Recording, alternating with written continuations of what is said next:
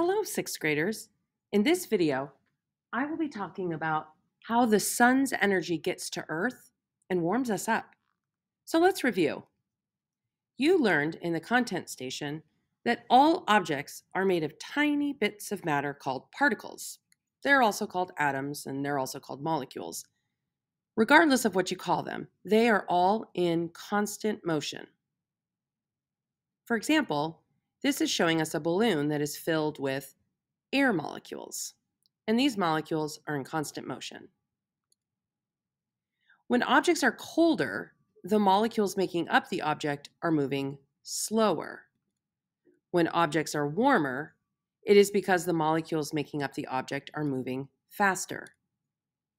So if we take our air example again, air, whether it is cold or hot, is still made up of the same matter.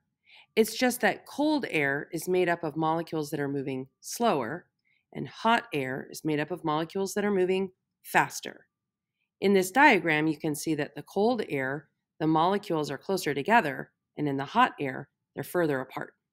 This is kind of a natural thing that happens when molecules move faster or slower relative to each other. We'll learn more about that later. But what else does it mean? Well, it means that warmer objects have more kinetic energy.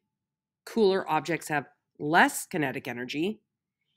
And if we think about that, well, where does the energy required to warm up the Earth come from in the first place? And the short answer is radiation. So let's begin this discussion of radiation by thinking about the sun. The sun produces energy through a process known as nuclear fusion.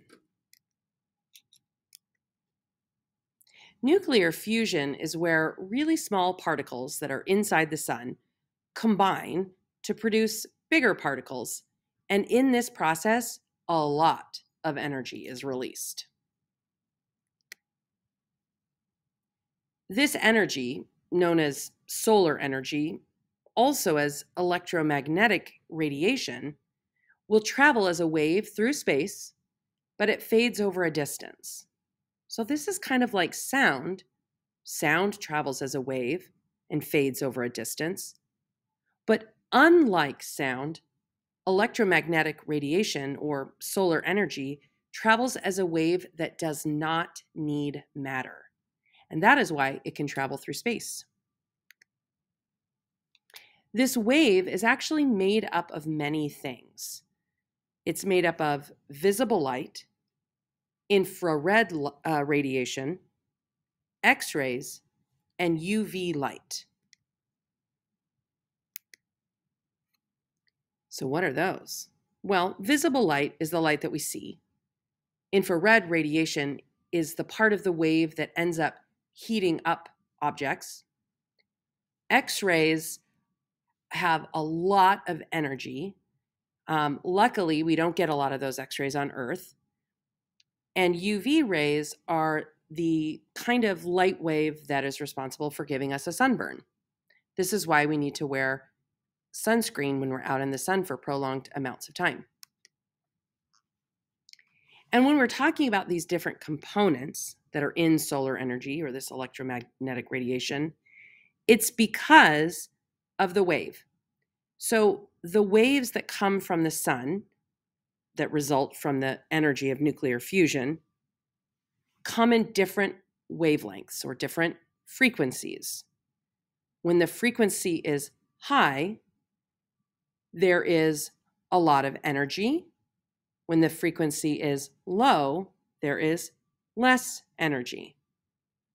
Notice that X-rays of the electromagnetic waves that are coming off of the sun, X-rays have the highest energy.